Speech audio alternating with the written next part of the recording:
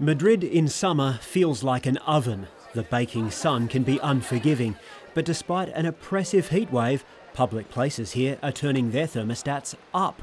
It's crazy. I'm sorry, but it's very crazy.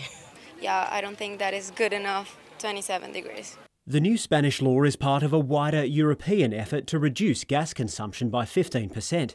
While Spain isn't dependent on piped Russian gas, it's offering to cut usage in solidarity and send more supplies to its neighbours.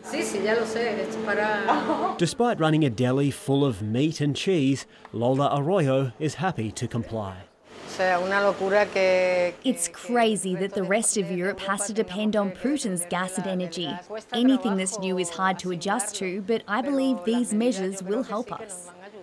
The streets have got darker too. Shops have been ordered to switch off their lights when they close for the night. The bars are still buzzing though. Fans are now doing the heavy lifting as Europe tries to build its energy stores for the colder months.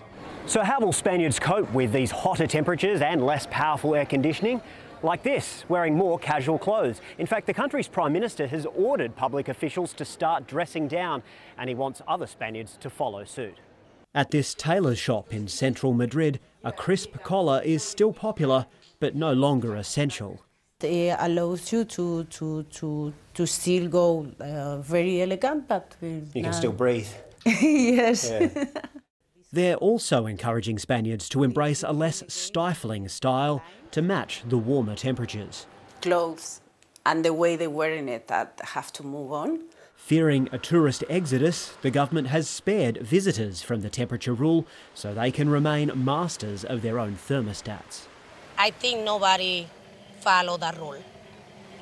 Will you be following the rule? No. The rest of the country's being asked to get a bit sweaty for the greater good. Nick Dole, ABC News, Madrid.